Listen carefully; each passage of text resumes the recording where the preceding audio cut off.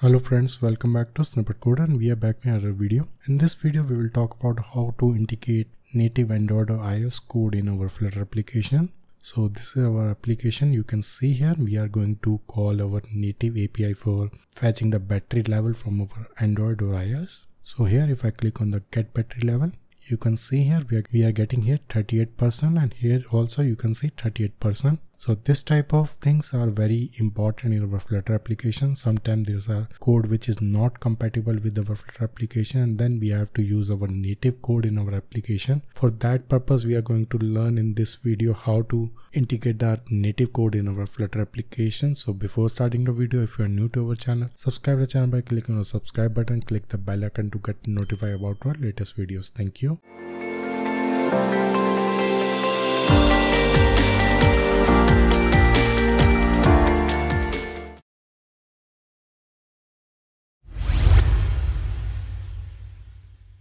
Now let's understand the architectural overview of our platform channels, and we will understand how the message passes between the client, that is our Flutter application, and the host, that is platform, that is native Android or iOS, using our platform channels.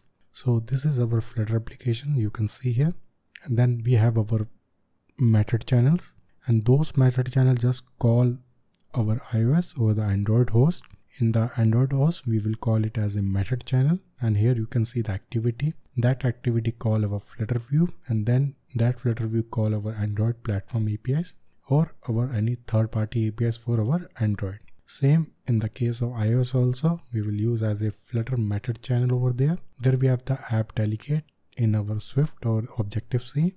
Then we have our Flutter view controller, and from there it will call our iOS platform APIs or our any third-party APIs for iOS. Then it will return the data to our Flutter application the same way. First we have to call to our Flutter method channel, then it will return the data from there to our Flutter applications. So now let's move to our Flutter application, and there we will write our code, and then we will understand step by step. So this is our Flutter application, and here we are going to create a new page, and we will name it as a home_page.file, and we'll make it as a stateful here, home page. Here we will write one variable, and we will make it as a static constant platform is equal to method channel. We will make it here as a method channels, and we will give the name for that method channel, and that name should be same in our native code also. And we will put here samples.flutter.dev/battery. We can give any name here. We are just giving this name. You can also change it according to your namespace also. Next we are going to create one method that will be used to invoke a method on our method channel for fetching the battery detail from our native APIs and all. Before that we have to create one variable here, static_battery level is equal to, and here we will put the default message here, unknown battery level, and we will make this variable as a string here. Here we will write future void _get battery level. We will make this function as async here. Here we will create one variable, string battery level.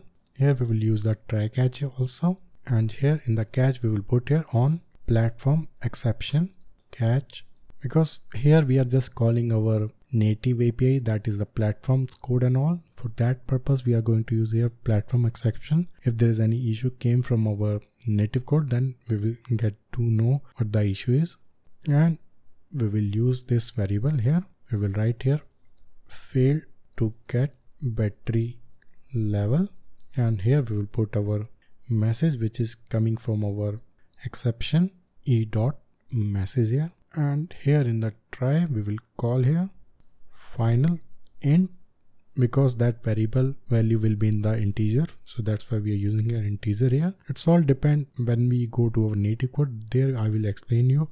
From there we can send us a result in our integer, string, or any other format we want to do.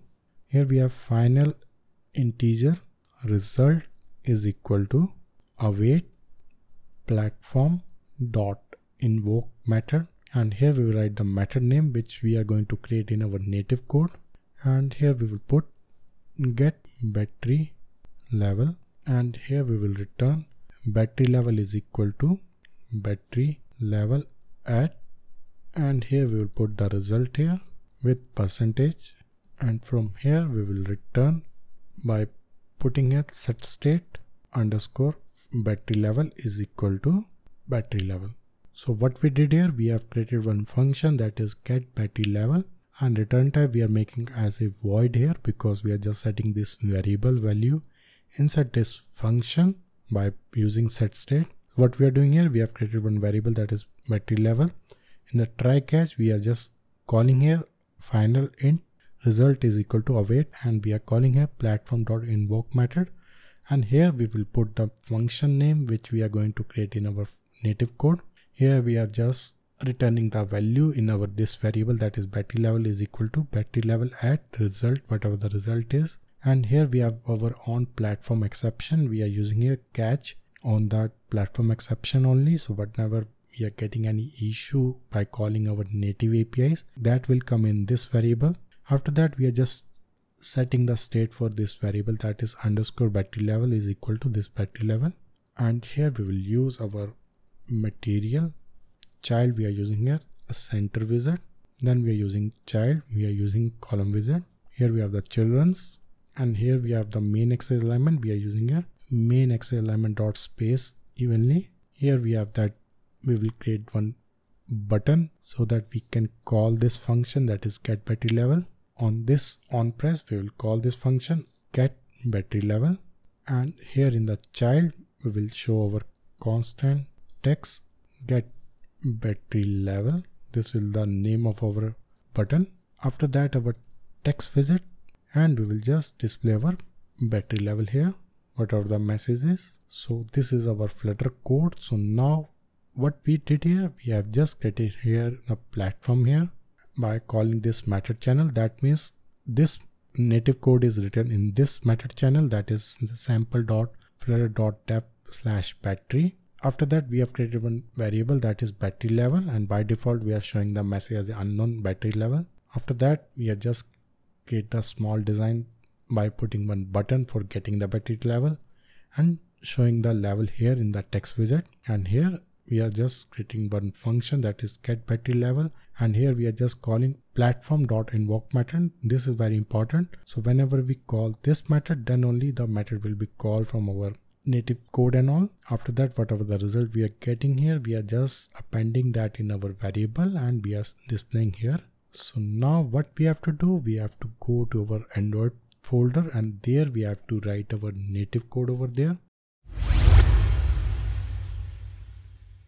And here we will go to the Android, then we have app, then we have source folder, then we have main folder. Inside that we have our Kotlin folder, and here we have main activity.kt. If your project is in a new version, then it will be by default in the code line. If your project of Flutter is in an old version, then your main activity will be inside the Java folder.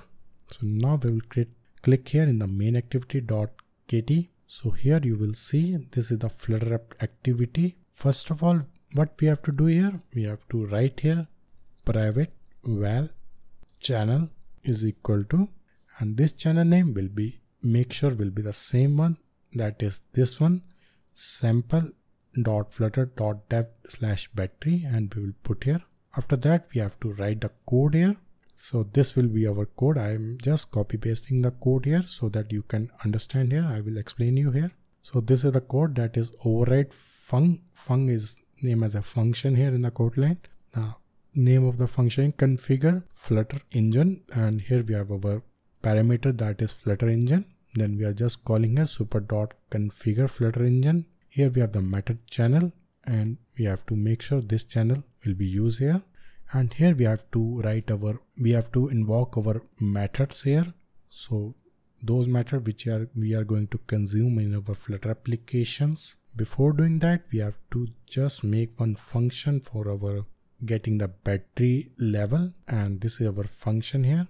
So this is a function. What this function is doing, this function name is get battery level and return type is integer. And here we are just checking for the version. If the SDK version is more than equal to version code lollipop, then we are using this API. Else we are using this API. You don't need to learn all these APIs and code because these are easily available everywhere. You have to just understand how we have to call the native code from our Android native to our Flutter application, or from our iOS to our Flutter application. So we can make any type of these function, and we just need to understand in this video how we can call this function from our native to our Flutter application. So this function only for fetching the battery level. So now we will understand how we have to call this function from our this area. So what we have to do here, we have to put here if call dot method is equal to, and here we have to put the method name, and the method name will be this one. In our Flutter we have write this invoke method, and this method name we have to put over there here. So here we have to make one variable val battery level is equal to, and we have to call this function. So what it will do, it will call this function and return us the value of the battery here. So here we will check if battery level is not equal to -1. That means we have successfully get the battery level from our native API. Then we will call here result.success, and we have to return this value from here. And you will notice here this function return type is integer. So that's why we have put here in the integer as a return type from this result. And this is Kotlin, so here you don't need to put any semicolon, it will work without semicolon also. And here we have to make the else condition also. In case we have not received any data from that battery level, we will put here result.error, and we will put here message unavailable battery level not available and null here. And here we will put one more else condition, and we will write here result dot not implemented. So what we did here, we have just created one function for getting the battery level. After that, here this is a very important part, and here we are just checking if the call dot method is equal to get battery level. Then we have created one function battery level, and we are getting the battery level from this function, that is this get battery level. And here we are checking if the battery level is not equal to -1. That means result.success, and we are just passing our battery level to our Flutter code. In the else, we are just putting a battery level not available, and here in the else condition we are putting not implemented. In case we pass any method name which is not in our Flutter in this native code, then it will return us result dot not implemented. We will test this one also by changing this method name over there. And before running the application, we have to go to the top, and we have to add some of that namespace here. I will put the link in the description from where I am just using this sample code from the Flutter website itself. So here all good. So now let's run the application and see is it working or not, or are we getting any error. We will run the application here, and we will open the console also. And here in the main.dart file, we have to link this home page, and we will remove this code. We will change here to home page. We will save here. Now you can see here we are getting an unknown battery level. This is a default message we are getting here. In our Flutter application, we have added one default message here, unknown battery level. So now we are going to call this function. We will click here in the get battery level.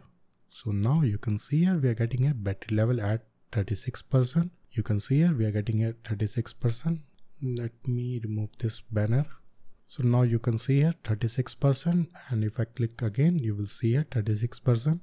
So now what we will do, we will just change this function name here. Here in the invoke method, we will change it to get battery level 2, and we will save and we will reload the application.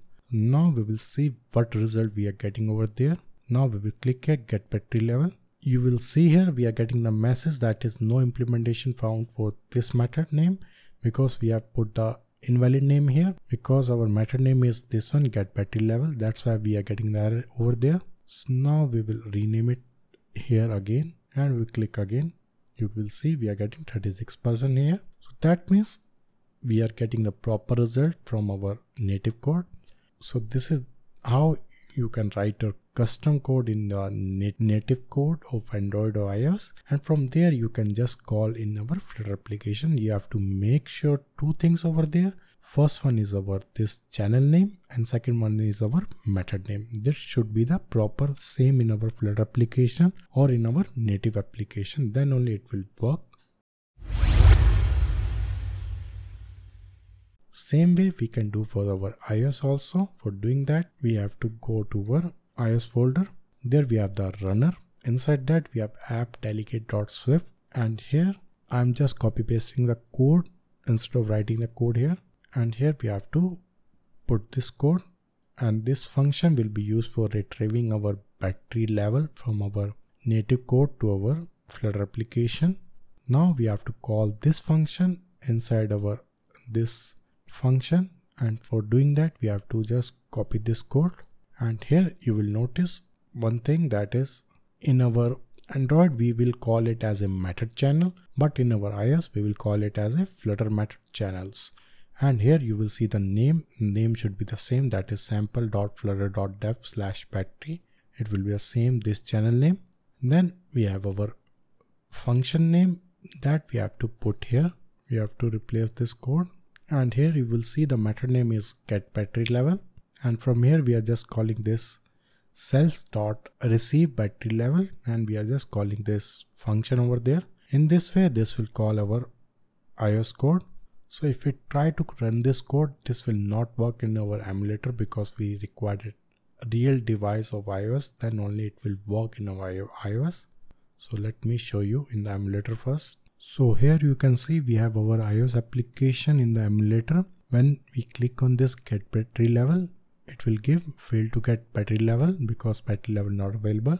Because this code will not work in our emulator, we have to make sure we have connected with a real device to make this work. So in this way you can just integrate your native code with the Flutter application. I hope you understand the concept, and I hope you will use it in your future projects and all. If you like the video, don't forget to subscribe to the channel, like, comment, share. I will come back soon with another awesome video. Thank you for watching our video.